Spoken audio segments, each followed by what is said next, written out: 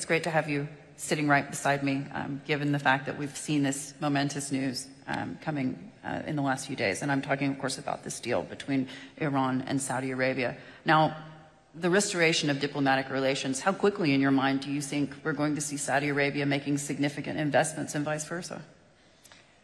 I would say very quickly, when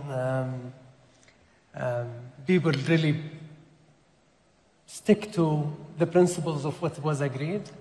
I think that could happen very quickly.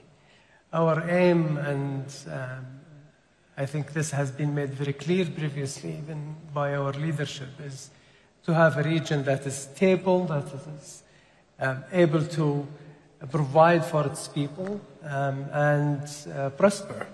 And there is no reason for that not to happen. I mean, Iran is our neighbor, and have been and will continue to be for hundreds of years. So I don't see any issue that would prevent normalization of the relationship, cross-investments, etc., as long as we stick to agreements of really, respecting sovereign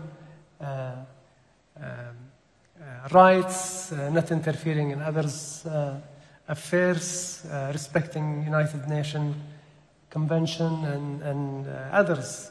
So I don't see any really impediment any on that sectors happening. in particular that you and see?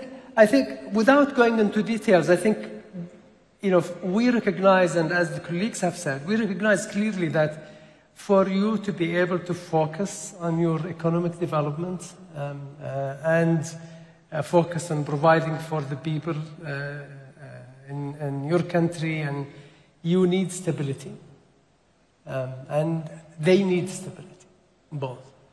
And I think there are a lot of opportunities in Iran, and we provide a lot of opportunities for them as long as goodwill continues.